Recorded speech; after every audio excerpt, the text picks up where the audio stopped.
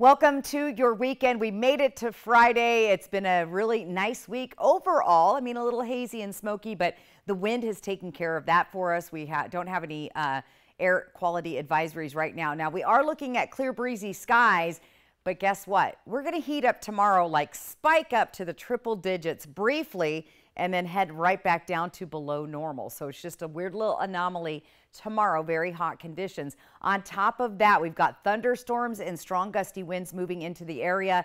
These thunderstorms could produce lots of cloud to ground lightning, which could start new fires. Also going to bring some strong, erratic, gusty winds, and then potential mountain flooding, especially in those burn zones where all the soil is loose, the trees are gone. We could see some flooding or even some mudslides in certain areas in the Cascade Mountains. I'll preface that with the Cascade Mountains and the East Slope. So you want to be careful, especially if you're heading in those directions over the weekend.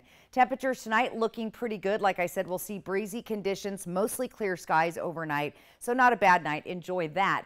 We do have this fire weather watch right now, again, for most of our area, Ellensburg to Yakima, all the way east to College Place, south of Hermiston and Heppner, Goldendale down the Columbia River Gorge. Once again, this is due to abundant lightning, erratic strong winds, gusting up to 50 miles an hour. Along with these thunderstorms, we could also see some hail. We're talking about a ½ inch to 3/4 of an inch hail. Most of that will be contained to the Cascade Mountains. Now, here's where the flood threat is. We could see some flash flooding here in the Cascade Mountains and on the east slopes heading towards the Yakima, Ellensburg, and Cle Elum areas. So be very safe this weekend if you're heading out.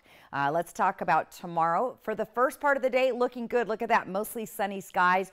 It's going to be fairly calm to start with. We'll start to see beautiful skies in the afternoon with warm temperatures, and then that heat wave, that spike, comes later in the day. Now, after 5 or 6 or so tomorrow night is when things get unsettled, and that's where we're going to see those clouds moving in, those thunderstorms, potentially even in the lower Columbia Basin and down the Yakima Valley, the lower valley towards Sunnyside. So again, be safe. It's kind of an active weekend, but enjoy the little bit of nice weather, and then things calm down immensely on Sunday. For all the details, tune in tonight at 5, 6, and 11.